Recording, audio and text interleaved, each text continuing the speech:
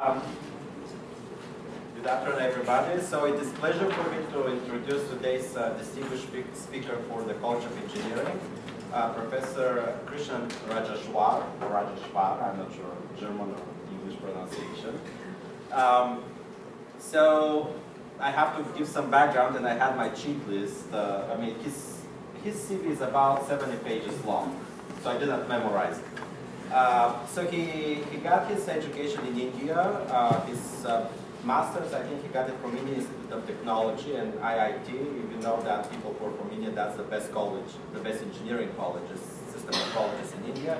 And his PhD he got from Indian Institute of Science. And I checked for 2012 and 2013, British ranked it as a #1 school in India. So it's, if the snobbish British ranking actually recognized, that must be something good. That's after I left there. Well, and after they left there. The independence. So from there he made his way through Nova Scotia, and then he did a postdoc. So his PhD is in chemistry, his postdoc is in electrical engineering in Colorado State, which made it a perfect combination to do energy engineering. And after Colorado State, he assumed a position in University of Texas at Arlington, where he went to assistant, associate, full professor, distinguished professor, then vice dean for the College of Science, and now he's a vice president for research on campus.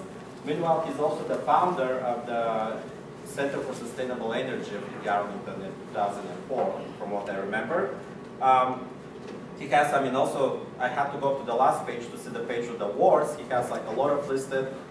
Some of them is a fellow of the Electrochemical Society, and another one, I think he got the Electrochemical Society Award for Energy Development Research. So this is very, very brief introduction of his long CV, and without any further ado, Raj, so the floor is yours. Thank you.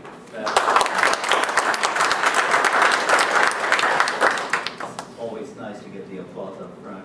What's going to happen later on?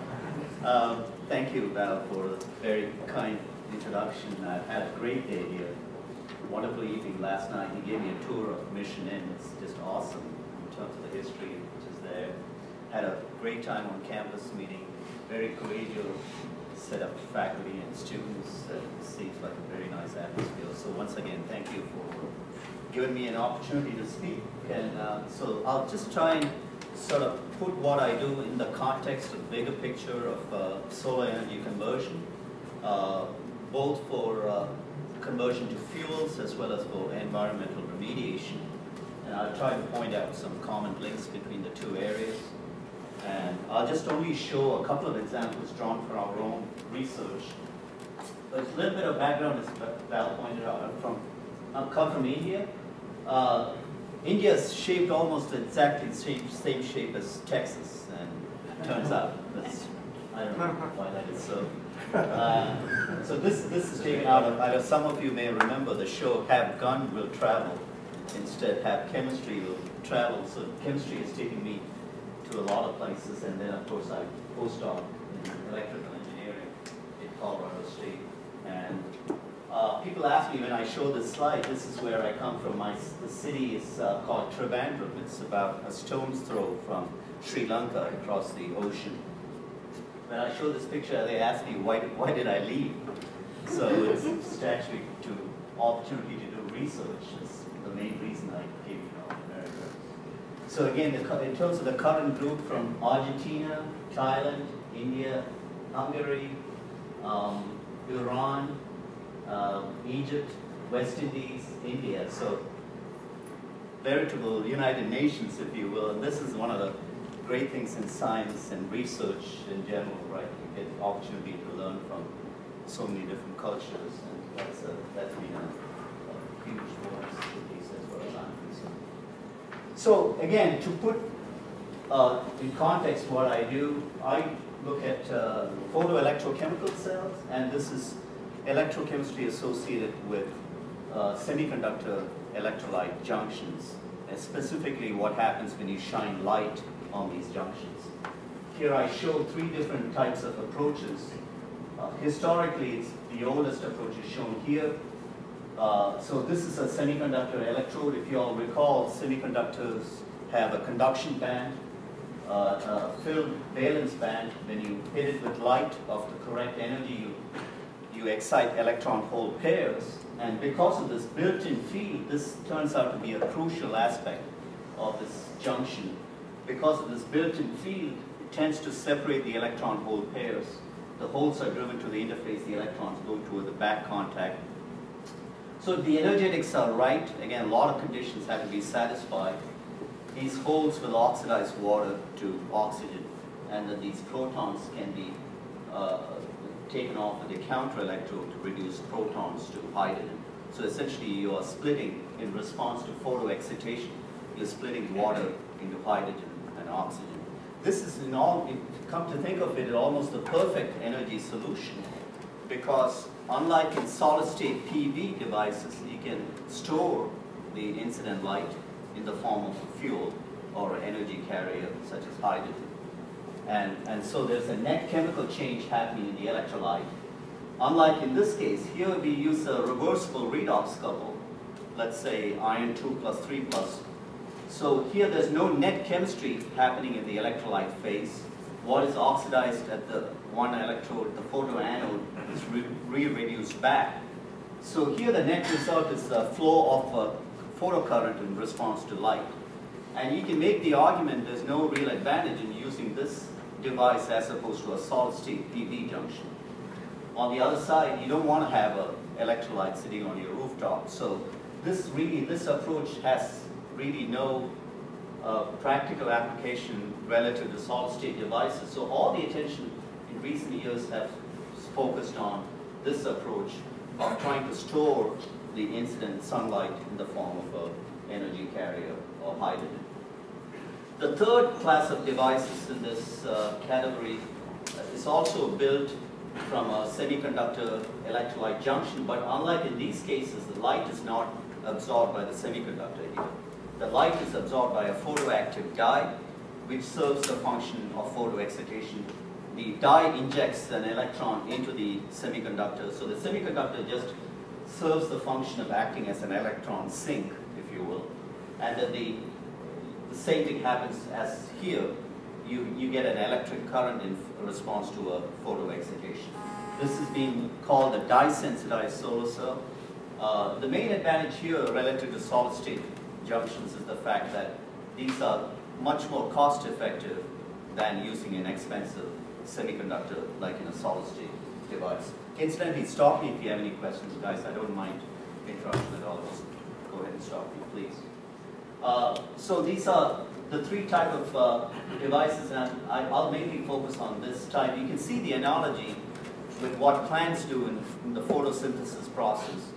Namely, this half reaction, the oxidation of water, is exactly the same as what happens in a plant photosynthesis system, except that in the other side, the carbon is fixed as carbohydrates, unlike in this case where we're using the electrons to do the function of reducing protons to hydrogen.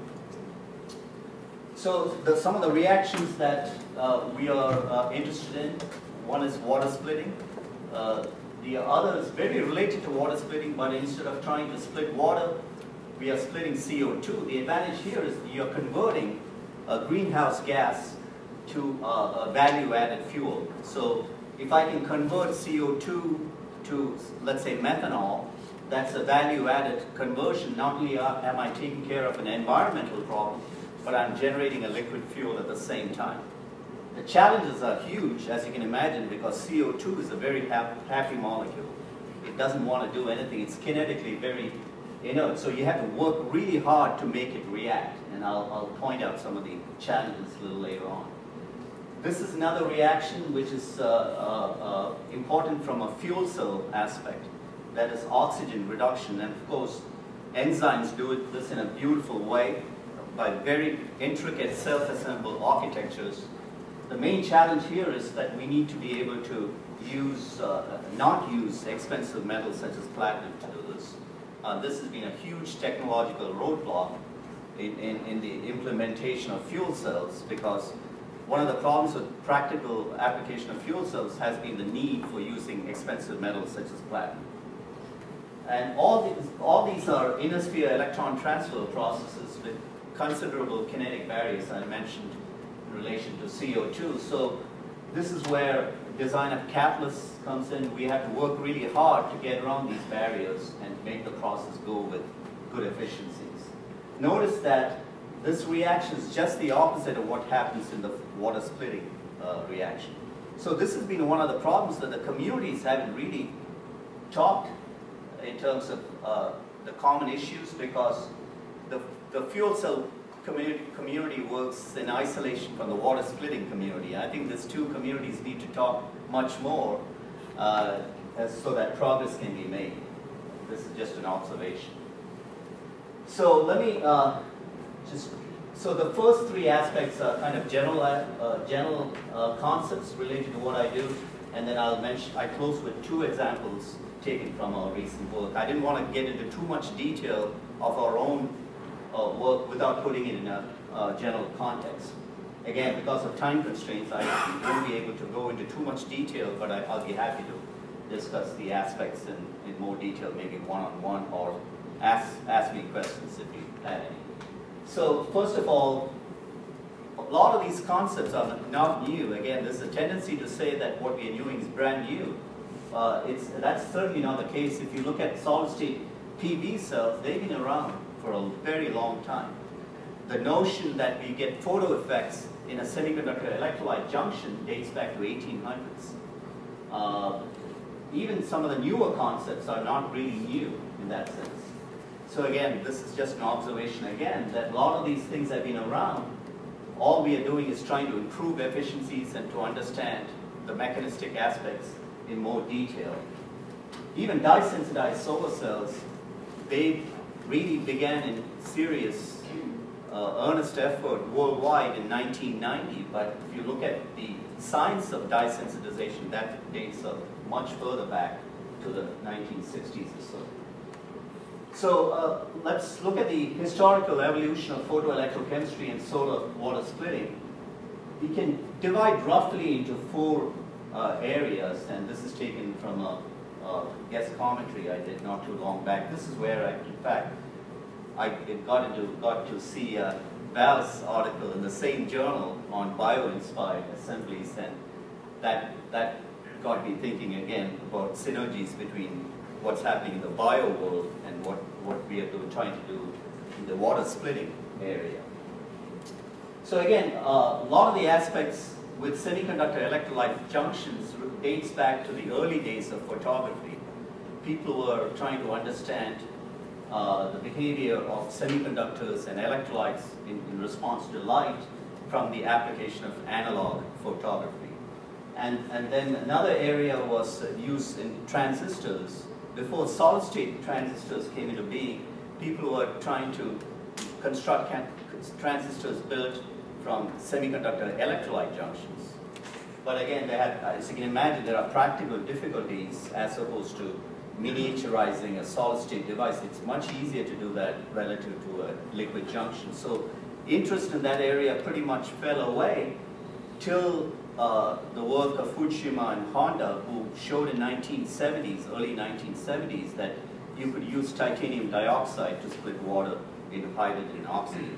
This opened up a huge opportunity in the energy area, and so a lot of the interest in semiconductor electrolyte interfaces and junctions was rekindled again in the 1970s.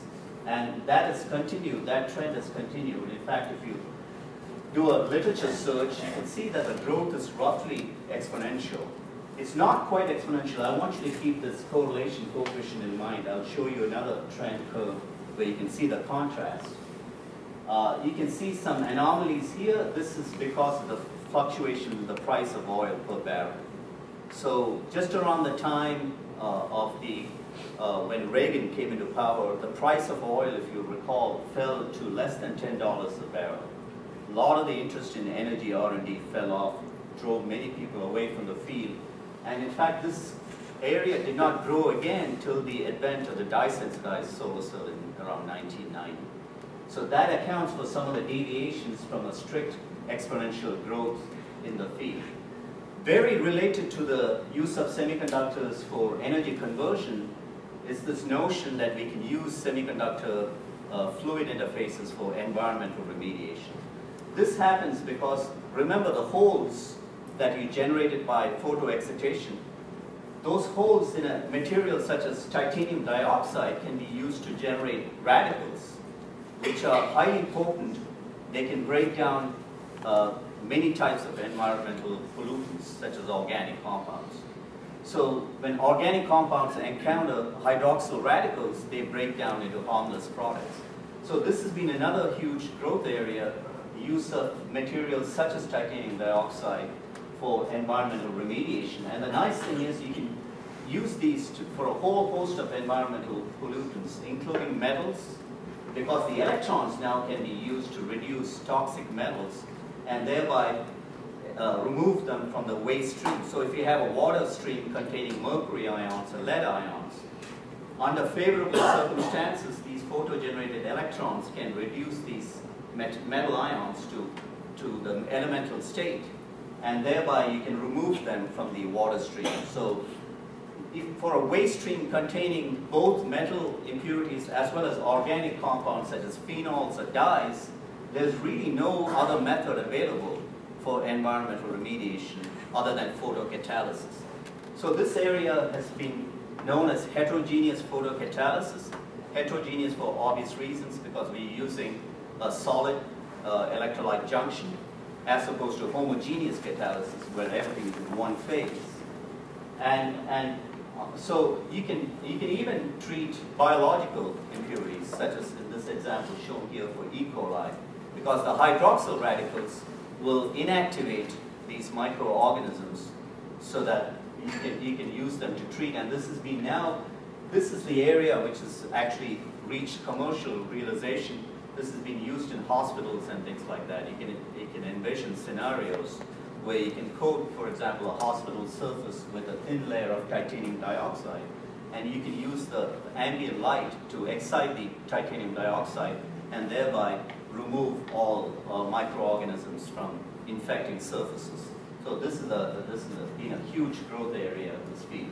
Now you look at the literature here in this field, look at how much smoother it is in terms of the exponential growth. You can see that in the difference between the correlation coefficient much higher here as opposed to the previous case. This is because this field was not affected by the price of energy, unlike in the previous field case where you had to compete with other alternative technologies, namely gasoline, which is always available. Here, there is no other competing game in town. This is the only thing. So this area has grown steadily, exponentially. In fact, you may want to check this author out. He claims that all technological processes are exponential in nature. That's an interesting observation. He also is famous for some other quotes in terms of man and machines will ultimately coincide. I shouldn't say man, I should say human beings and machines. It's politically correct. But he's an interesting character in terms of these concepts. So here is again the contrast. You can see the deviations as opposed to this case. So let's talk about materials, since we are in a materials department, engineering department. Let's talk about photocatalyst materials. Now I'm using photocatalyst in a very loose sense. I'm using it in the sense both for driving reactions that are thermodynamically uphill, like the water splitting. It's not a downhill process, so to use photocatalysis there is kind of loose terminology because it's not catalytic in that sense. On the other hand, oxidizing an organic pollutant is a truly catalytic process, because in the dark, the process has very sluggish kinetics. So the light is only doing the job of speeding up the process. So it's truly a catalytic process. On the other hand, splitting CO2 or splitting water is driving the reaction uphill in a thermodynamic sense. But still I'm using the same terminology, photocatalyst material, for both cases. In terms of materials, you can categorize them into three boxes, if you will. you can recognize the first so-called first generation materials. This is kind of analogous to communications, where one talks about 1G, 2G, and 3G technologies. Now we are in maybe 4G, iPhone 4, maybe fourth generation technology. It's long-term evolution. But I think we are in the fourth generation in telecom, maybe. But here, this is a terminology which Martin Green used for essentially for solid-state PV materials, but it applies to even to photocatalysts. So the first generation materials were all single crystals. And you can imagine these are good for gaining fundamental information, fundamental knowledge about the science, the physics, and the chemistry going on in the interfaces. But from a practical perspective, you have several issues in use of single crystals for large area deployment. Because remember, anytime we are talking about a solar device, we are faced with the notion of having to use large areas because of the diluteness of the energy. So single crystals gave us a wealth of information on the fundamental behavior of semiconductor liquid junctions in the dark and under radiation. But from a practical perspective, some other type of material had to be used. So that led the way toward the use of polycrystalline materials, such as thin films, even nanocrystalline materials. So now we are seeing the effect of nanotechnology, the nano revolution in the third generation materials. Includes things like quantum dots, because when you shrink down the size of the semiconductor to nanometer dimensions, you see drastic differences in the optical and the optoelectronic behavior of these materials compared to the bulk counterparts. So quantum dot-based devices have been huge. And what's the significance of this? Because classical semiconductor or PV junctions have an efficiency threshold of only about 30-odd%. This is from the theory which was set forth by Shockley and Quasar. So this is because of the quantum nature of the transitions that we can only get at the very maximum 30% efficiency. But at the laboratory scale, you get much, much less. But on the other hand, if you look at 2G and 3G devices, you're looking at this trajectory. You have the potential of realizing much higher efficiencies in the neighborhood of 50–60%. Compare this to a thermal engine, which we are looking at efficiencies of much higher than 30%, right? You're limited there by the Carnot efficiency limit. But that's much higher than the 30% limit that you have with the first generation device. So there's been a lot of attention shifting toward these type of materials as opposed to the classical 1G type of devices. So the ideal photocatalyst has to satisfy. This sort of summarizes some of the challenges associated with this field, that we have to satisfy multiple requirements at the same time. Many semiconductors in contact with liquids simply are not chemically stable. If you take a sliver of silicon and dip it in water and shine light on it, the cell dies very quickly because you form a coating of silicon dioxide on the surface.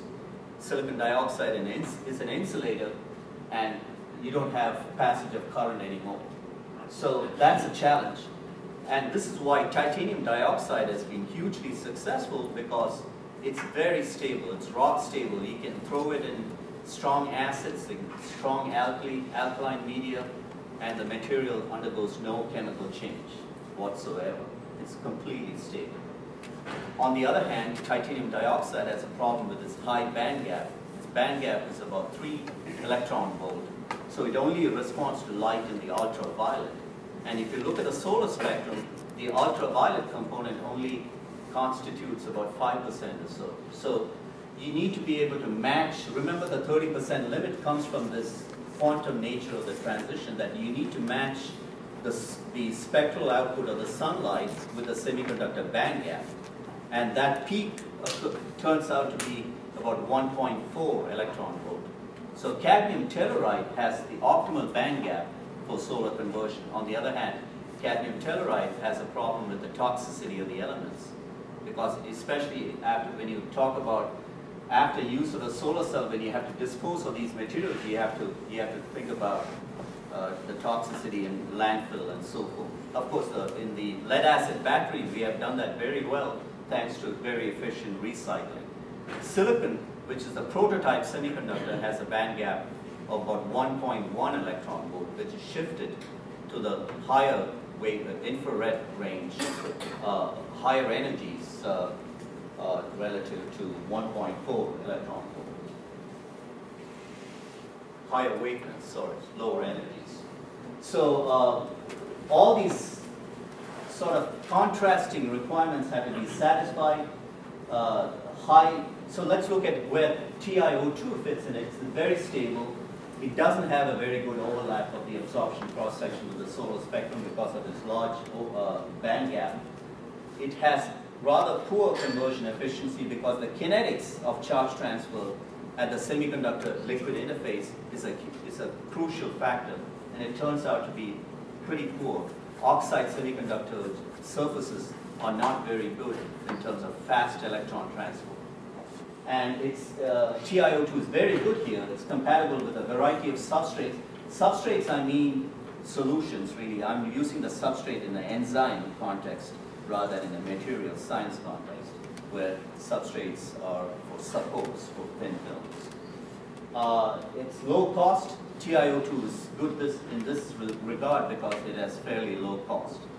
Unlike materials such as gallium or indium phosphide, you're talking about a pretty precious metal on the Earth's crust, unlike something like titanium or oxygen, which are plentiful. So the search has gone on. In fact, I'll come back to this point right at the end. After 3 decades after Fukushima and Honda's work, we are no closer to solving this problem of efficient and cost-effective water splitting. So this is a sobering fact.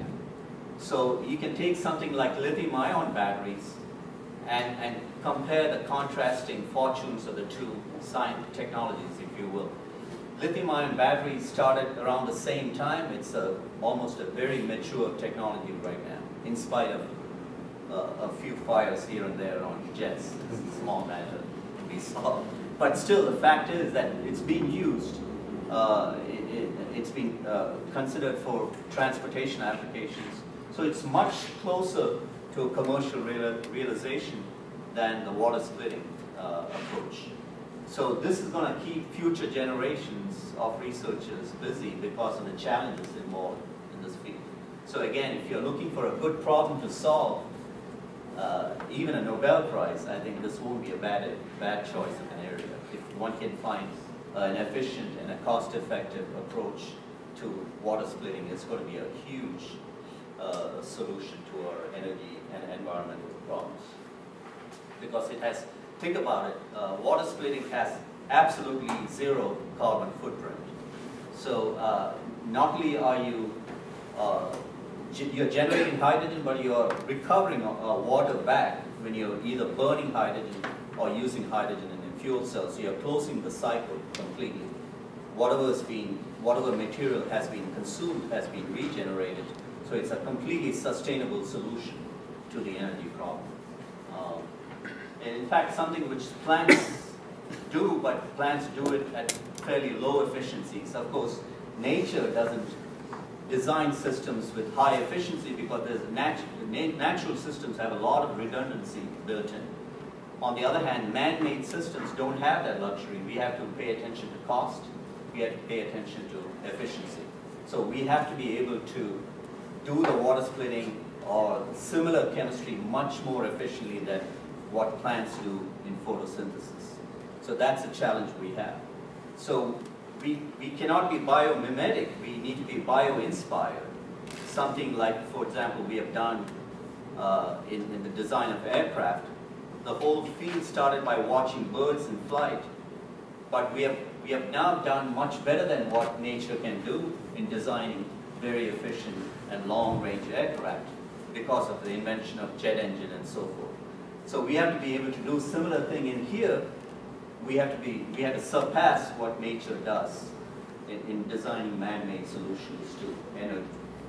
So again, some more observations. If you look at oxide semiconductors, you can ask the question, what has really contributed to a huge enhancement in our understanding of the chemistry, the materials science of oxide semiconductors? One can argue that high TC superconductors contributed to progress in this field. This happened again, if you recall, around the 70s.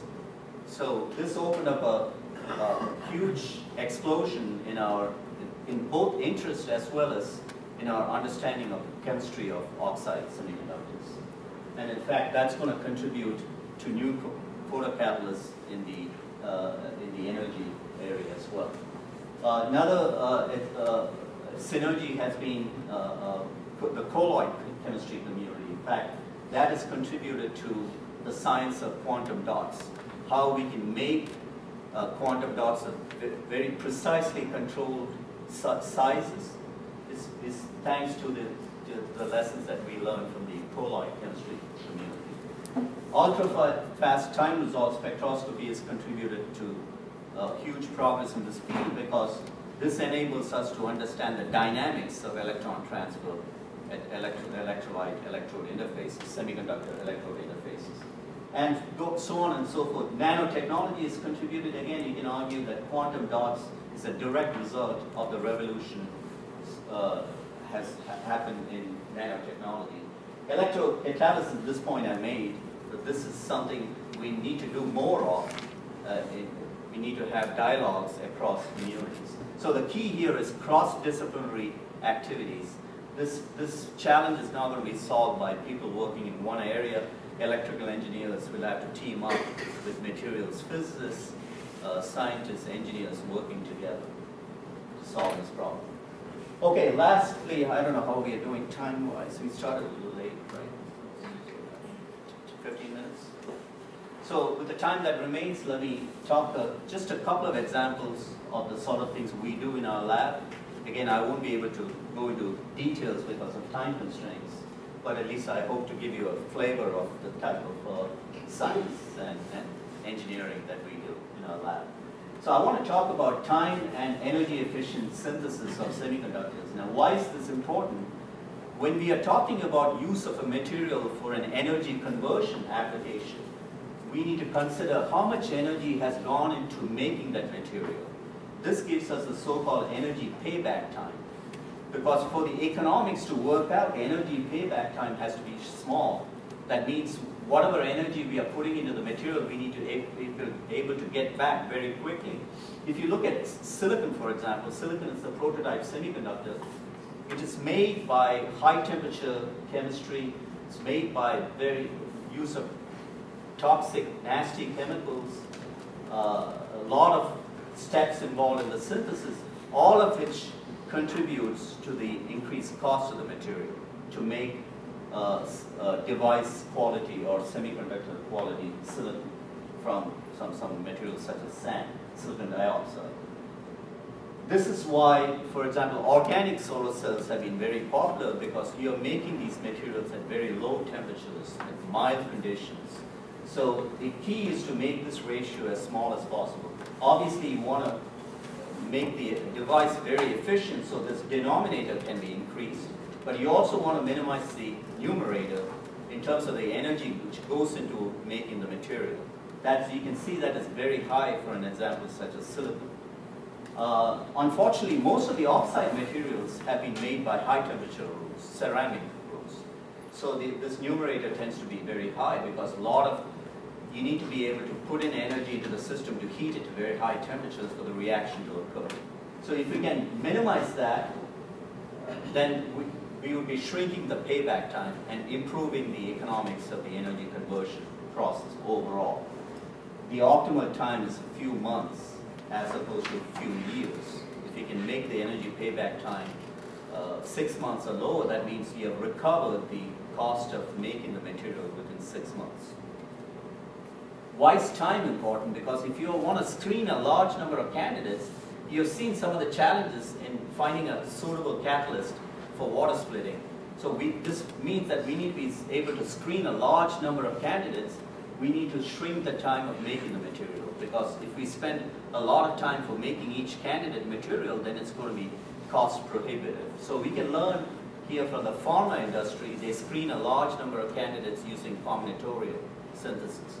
So we need to be able to shrink the time as well as the energy required for making the semiconductor. And this is where these two techniques come in. Electrodeposition is a means to make a material, including semiconductors, under relatively mild conditions. Combustion synthesis is a new category of methods that we have had a lot of fun with recently, and I'll show you an example of that. As opposed to that, you take something like sol-gel chemistry, which chemists use a lot for making things like quantum dots. This takes almost 2 days to make a batch of material, so this is not very time efficient. Certainly it's very energy efficient because sol-gel chemistry is done at very low temperatures, ambient, close to ambient. Chemical batch deposition is the same way. It takes a lot of time to make films of the material. So let me talk about electrodeposition of semiconductors. Now, electrodeposition of semiconductors is a relatively new field, and we were fortunate to get in on the ground floor of this technology, like we did with photoelectrochemistry. This only started in the 1970s or so, as opposed to metal electroplating, which dates back to 18th century or even earlier. There have been examples of metal electroplating even from Egyptian civilization, very old. It's a very old technology. On the other hand, plating semiconductors is relatively new. And now we have learned how to do it. We can manipulate at the nano scale. We can make these semiconductors in a wide variety of morphologies, including nanotube arrays. We can control the diameter of these holes. We can control the wall thickness. We can even put dyes inside these nanotubes for making dye-sensitized solar cells. A lot of these, of course, I'm summarizing about 6 or 7 years of work in this one slide. And a lot of these have wound up in journal covers and so forth. You can see we can make things like nanorods or hexagonal shaped nanorods and with holes in them.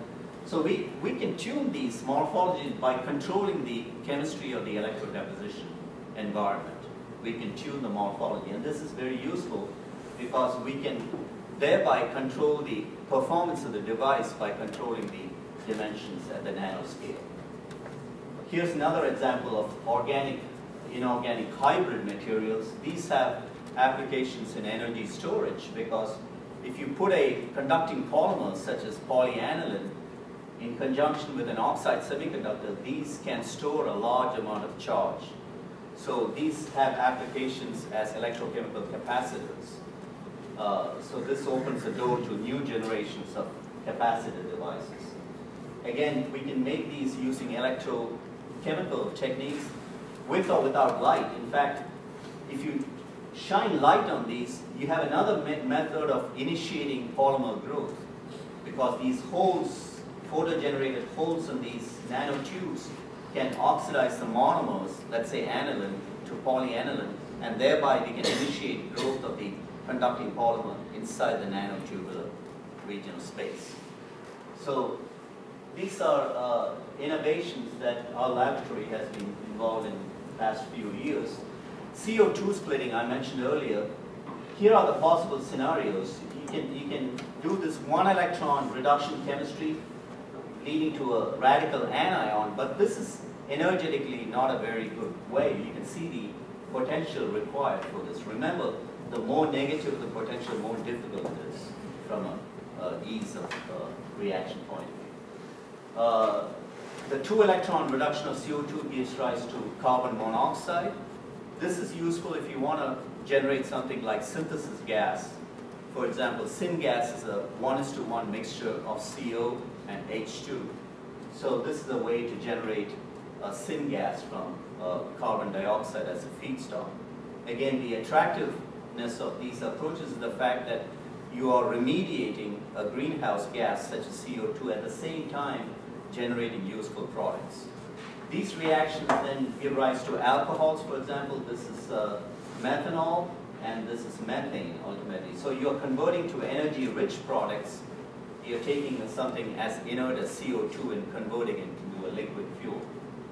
What's the significance of this? Look at methanol generation. Methanol generation is done by most of the 90% of the market now is dominated by hydrocarbon,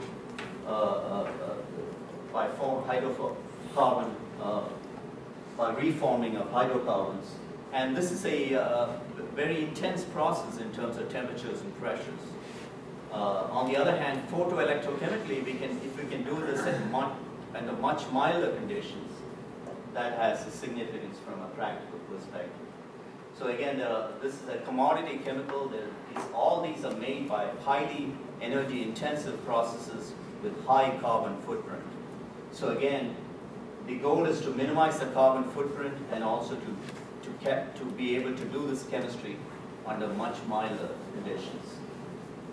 So milder process alternatives are attractive, and photoelectrochemical methods certainly fall in this category. Here's one example of the work which we recently did using copper oxide. Again, copper oxide is an interesting semiconductor. It's a p-type semiconductor. It's made up of elements which are plentiful in nature, copper and oxygen. It's not like gallium or indium or anything like that.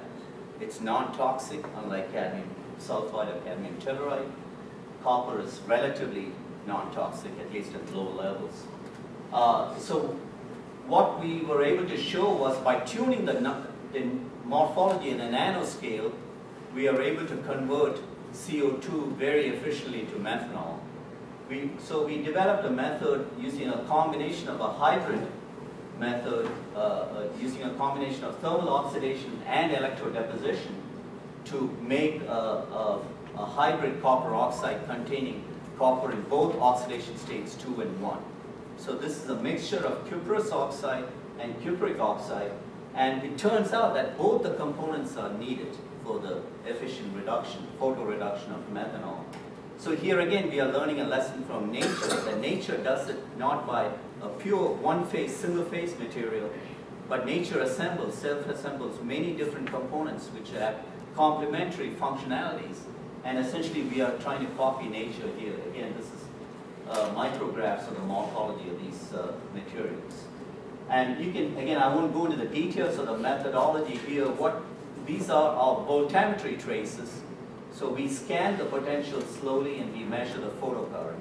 So these are under simulated solar irradiation of these copper oxide nanorods, if you will.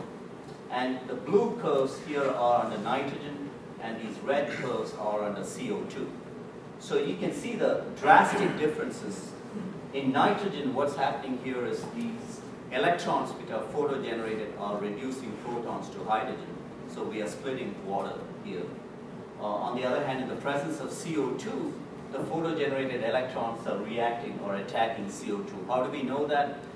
We capture aliquots from the reaction chamber and we shoot it to a GCMS.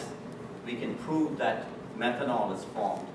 And we can compute the efficiencies of this process in terms of how much charge is passed to how many millimoles of CO2, the methanol that we are measuring. And it turns out that 95% of the electrons are going towards selectively reducing CO2 to methanol. So this process is extremely efficient. And we can rationalize this on the basis of this nanoscale morphology and the presence of the copper oxide in two distinct compositions. So what this does is it brings about vectorial electron transfer, and the electrons are efficiently funneled toward this redox level of CO2 to methanol. And in fact, this was featured and seen in use not too long back. This paper has probably come out already in ChemCom. So we have also extended these studies to look at more careful details of the mechanistic aspects of this overall process. But I won't have time to go into the details. All I can say is this process holds immense potential because we are converting something as a greenhouse gas such as CO2 to a value-added product such as methanol in the end. So let me close with a final example of the use of combustion synthesis again as an example of time and energy efficient preparation of oxide semiconductors. And again, remember, the lower the energy input that is required for making the semiconductor, the shorter, in principle, the energy payback time is. And in fact, in this method, the combustion synthesis, we mix an oxidizer and a fuel, and what happens is the whole mixture undergoes combustion, and it's a highly exothermic process, so all of the energy required for the synthesis comes from within the system. We don't have to supply external heat to the system. So for a fuel, we use something like urea or thiourea or glycine, and for the oxidizer, we use the metal precursor. So for example, if I want to make titanium dioxide, I start with a titanium metal precursor, and I can mix the mixture, and I get titanium dioxide within literally seconds. So you get a combustion of this mixture, and you get this material. And more importantly, in terms of the chemistry, what is attractive is that by changing the chemistry of the fuel, we can change the doping of the semiconductor. For example, we can make titanium dioxide look this color. So this has a band gap from these Tauch plots. TiO2, I mentioned earlier, is white in color. It's a white pigment. Has a band gap of about 3.2 electron volt. Remember, we mentioned that TiO2 only absorbs in the ultraviolet range of the solar spectrum. On the other hand, by using thiourea instead of urea, I can bring down the band gap to about 2.5, 2.6, 2.7 electron volt. That's in the visible. You can see that from the coloration. You can make the titanium dioxide yellow. This has huge implications in the use of this material for photocatalysis, because you can, in principle, make the process much more efficient by shrinking the band gap, which is one of the handicaps of TiO2. And importantly, we can do this very quickly because this entire material is made within seconds. So I can screen a large number of dopants. In fact, we have done that. We have literally screened tens of 20, 50 doping materials for chromium, you name it. We literally went through the periodic table and looked at the resultant material in terms of their color and photocatalytic activity. So this is reminiscent of a combinatorial type of approach. We can adapt this technique to combinatorial synthesis because we can screen a large number of possible combinations of oxidizers and fuels and make different materials very quickly. Final example of generating syngas. I mentioned syngas is a 1:1 mixture of carbon monoxide and hydrogen. And you can make this using this semiconductor. This is silver bismuth tungstate. This is made up of tungsten oxygen clusters, bismuth oxygen clusters, and silver ions in a solid state lattice. Its conduction and valence bands are optimally placed with respect to redox levels for CO2 conversion. Now this is a useful type of diagram in terms of asking the question whether a given semiconductor will split water or not, because we can superimpose the redox levels for water splitting. In this case, proton reduction is shown by this dashed line, red line, and oxidation of water is shown by this dashed line. The two are separated, as we know, by 1.23 electron volt at room temperature. So for a given semiconductor to work, the two levels have to be bracketed by the conduction and the valence band positions. Otherwise, for example, let's look at this particular case. The electrons here simply will not have sufficient energy to reduce protons. The holes will have plenty of energy to oxidize water, but you will not be able to split water using this semiconductor. On the other hand, in the cases where the two levels are bracketed by the conduction and valence bands, in principle, that material will be able to split water. Whether it does so with efficiency, it remains to be experimentally verified, but at least this gives us a means of screening possible candidates for water splitting. Similarly, you have to ask the question whether the CO2 conversion levels are optimally placed with respect to the conduction band edge, because the photo-generated electrons have an average energy corresponding to the conduction band edge. So the the electrons will have to have sufficient energy to be able to reduce CO2. And we saw in the case of copper oxide, we were able to do that because the copper oxide, I did not show that, the copper oxide conduction and valence band positions lie very high up relative to the energy scale. Here's an example of making silver bismuth tungstate. Again, we take silver precursor, silver nitrate, bismuth precursor, and tungsten precursor, mix it with urea or thiourea, and again the mixture ignites, and you form this material. We can grind it, work it up, and you can see the couch plot here again. This is a way of assessing the band gap by diffuse reflectance measurements. We can compute the energy band gap of this material, and this turns out to be about 2.7 electron volt, which is what that's shown here. And this is an example where we have modified the surface of this material with platinum as a catalyst. So now we can use this. Let's see how this material compares with the counterpart made by solid-state reaction, because I can take the same precursors and heat it to very high temperatures in a solid-state reaction. In principle, I can get the same product, but it takes much longer. It takes several hours for the solid mixture to react.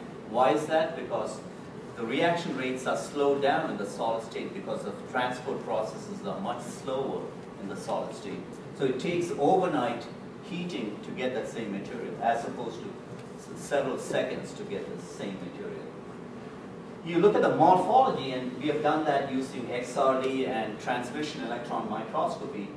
The material which is made by combustion synthesis turns out to be much finely divided compared to what is made by the solid state route. Again, I compare that here in terms of the particle dimensions and the surface area.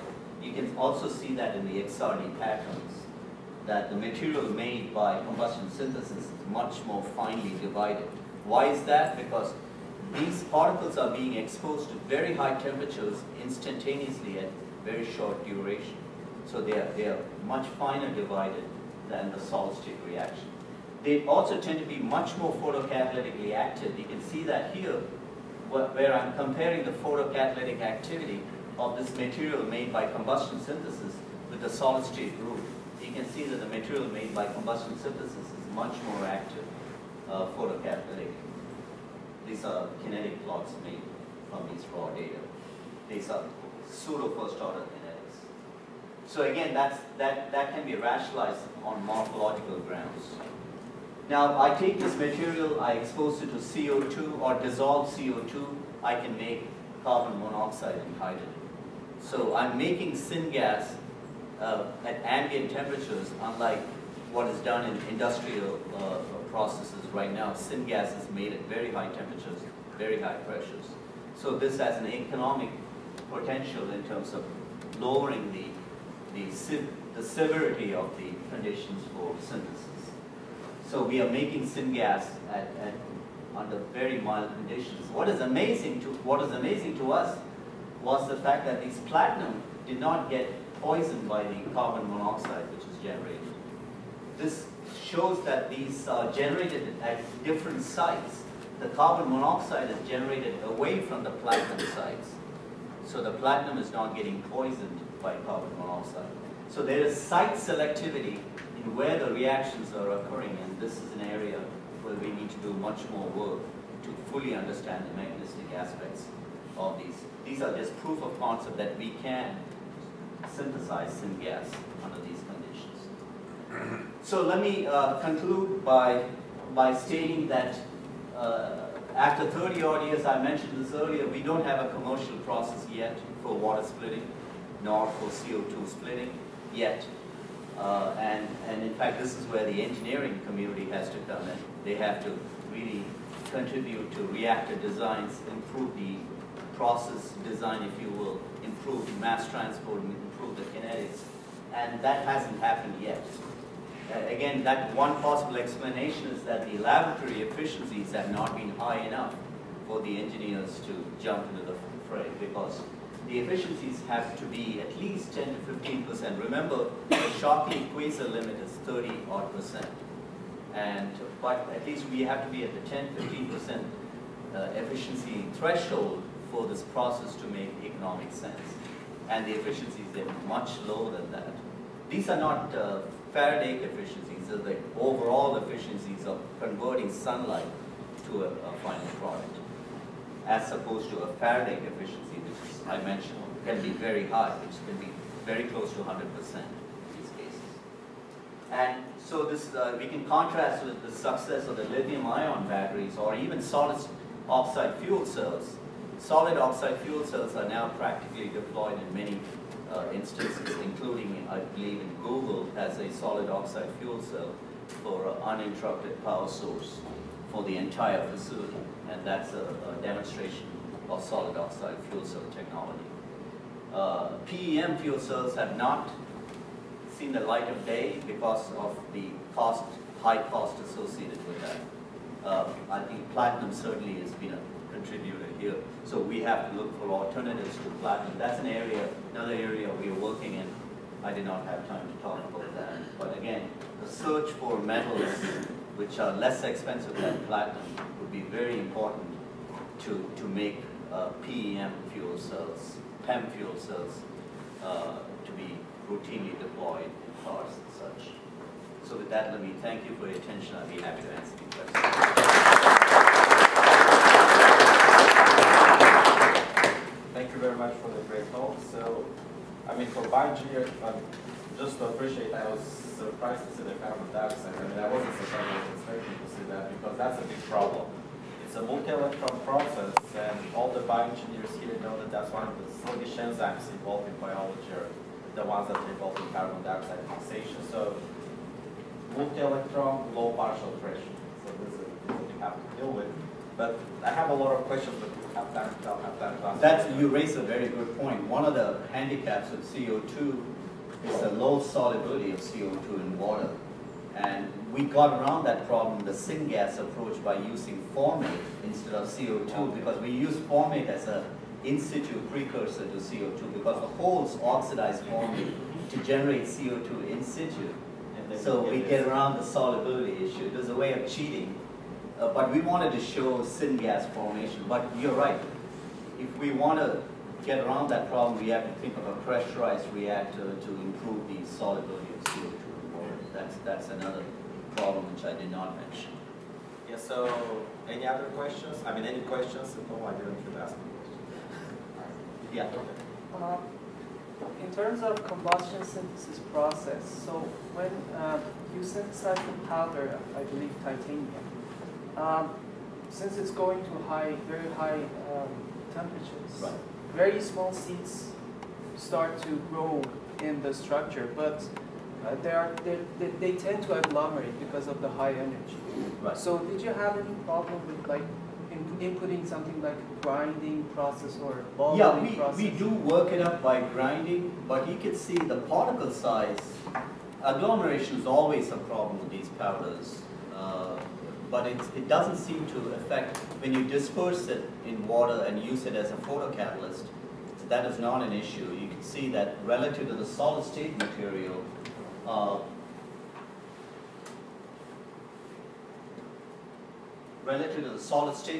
you can see that the combustion synthesized material showed higher efficiency. So if this catalyst agglomeration was a huge problem, that would have reflected in very poor efficiencies for dye oxidation. So here we used a dye such as methyl orange, and we simply monitor the color fading of that dye with time. So this was a probe just to probe the photocatalytic activity. But we do work it up, we grind it up. So you get a foamy mass after the reaction. You can see that here. And then you grind it up to get from there to the final product. And how does it compare to something like Solgia? I mean, in terms of particles, in terms of the final energy input, because you have to input something like grinding at the end as the whole cost in terms of energy. Yeah, but time is a huge factor. Solgia takes a couple of days to make the material. I mean, in terms of that efficiency that you have shown, have you done any comparison? Oh, this is probably very comparable to Solgia-derived materials. Yeah. Oh yeah. We are getting the range of, in fact, we are doing better than Sol-Gel generated material. But we have a huge advantage in terms of time. Although I agree, Sol-Gel is also very mild, but it takes, as you know, several hours to make the material. Here we can get the same material in seconds, literally. So how does combustion method compare to the flame pyrolysis or spray pyrolysis? They are all related, even I would say hydrothermal, they're all, I would say, they are related families of material methods, if you will. Spray pyrolysis, in our hands, that has been problematic. You always wind up with clogging of the spray, for example, and you got to keep the substrate heated up. So it's not a very easy method to scale up, I don't believe. Spray pyrolysis is not. Hydrothermal synthesis, as you know, there's been a lot of interest in that. So I would say that's a competitor to combustion synthesis. They're related in some way. Essentially, the chemistry is related in that sense. Although combustion synthesis, we are using the built-in exothermicity of the process to make it energy efficient. Yeah, I liked your analysis of the thermodynamics correlation with the mass gas. Along those lines, in terms of like valve set, how do you get a kinetic problem? I mean, say like 8 electron reduction process. Yeah, it's we certainly don't understand all of the aspects. The amazing thing to us is we're not using any metal storage catalysts at all. In fact, some of the work which is being done by other people like Andy Bocarsley, for example, has used materials such as gallium arsenide and indium phosphide. They use co-catalysts like pyridine, for example, to do this reduction. We don't have anything here other than CO2 and water and nothing else. So we are passing, this material is able to store a lot of electrons. And I think I showed earlier, I think methanol is a 6 electron. It's a 6 electron process. So we certainly need to understand more about how this material is able to store these electrons. And again, I think ultrafast spectroscopy or pump probe spectroscopy seems to be badly needed here. We haven't certainly done that yet. So we don't understand all of the kinetics. The interesting thing is we don't need any, usually when you have multiple electron transfers, you need something like a platinum or a metal catalyst to store these electrons. And we don't seem to need that at all in this system. But yeah, there's a lot to be understood still. There's also, I did not mention, there's a self-healing in this system because the electrons first reduce copper 2 to copper 1. And so it undergoes a self-healing, if you will, before the electrons are passed from the oxide phase to CO2. So it undergoes a chemical change from a +2 state to +1 state by the photo-generated electrons before they are shuttled out of the oxide phase. We see that in terms of waves over long-term experiments. Again, I did not show. Over several hours, we can sustain this, but you see the photocurrents going through these waves. That's because of the modulation of the composition through the cycle when the electrons are shuttled to the oxide. Other questions?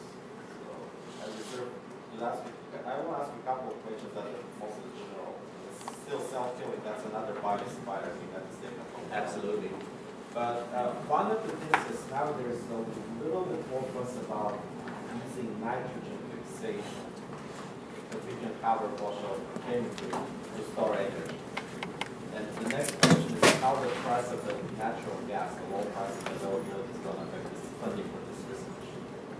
these are the two different questions. Take out the first part of the call. The nitrogen fixation actually was done by a couple of guys in UC San Diego way back in the early years of photoelectrochemistry in the 70s. They showed that nitrogen can be reduced. I forget what the products were, and I think they used TiO2. They could fix nitrogen in TiO2 colloid suspensions. I think since then, I haven't seen too many instances where people have looked at this reaction, but certainly the electrochemistry, photoelectrochemistry of nitrogen fixation. In terms of, well, I think in terms of the competition from the fossil fuel industry, this time I think we are in better shape because the last time around there was not the environmental concerns. People were not worried about global warming at that time. So it was all tied to the price of oil per barrel or per barrel. So when the price dropped down, all interest in alternative energy research got affected simultaneously. But this time around, I think because of the environmental concerns, I think we're not going to see that. So I don't think we're going to see those drastic fluctuations. Yeah, you're right, there's a huge glut of natural gas, but one of the ways would be to convert the natural gas into liquid fuels, yeah, instead of directly using it. And there's certainly there's room for that technology right now. That certainly seems to be the case in Texas. People, although it's picking up again slightly, the natural gas industry is picking up again. I think so. Maybe we've turned the corner in the glut. Okay, so yeah. Carbon tax could affect the trade order. A fossil carbon. Yeah, yeah, yeah. I mean, we've talked about that, and I think Europe was talking about carbon caps and tax and carbon trading. So instead of subsidizing it, actual taxing. Nate Lewis. Nate Lewis, he was talking about 4 years ago about some of this guy. Yes, a good friend of mine. How does yours relate to his? I do very similar stuff to what Nate does. In fact, we both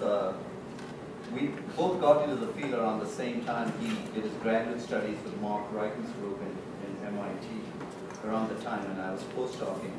So we belong. I had another table in there where I categorized researchers in terms of generations. So I did not show that because I got some flack from showing that in terms of where people fit in boxes. But Nate and I belong to the same generation. We are the second generation of researchers in this area, along with people like Andy Lucarsley in Princeton, who's been doing a lot of work at Is it a high efficiency, low cost, long-term stability that he can get Not all Not all three. three. That's the way he put it. Well, I had a much wider list of. Yeah, it's not an easy problem, which again explains why we have not come any closer. So Fukushima and Honda started out with TiO2, and still people are working with TiO2 to this day. It's not a good material because its band gap is so high. So it's kind of somewhat sobering. I think again a contributing factor there was a loss of funding in the area. It drove a lot of researchers away from this area. People like Nate and Bruce Hawkins and myself, we stuck around, and we started to do other things with semiconductors like environmental remediation. We also developed electrodeposition around the same time. When the funding dried up for energy conversion, we used funds to develop techniques for making semiconductors and for using them in environmental remediation applications. But it caused huge changes in the momentum because all of the momentum which was built up suddenly was lost. It literally drove many researchers away from the field because of lack of money. This is the Reagan time, the Star Wars time. Very bleak. I call it the funk period there in the slide. So I guess if you have any other questions, you can ask them directly with personal conversation. Let's take Raj again for the next one.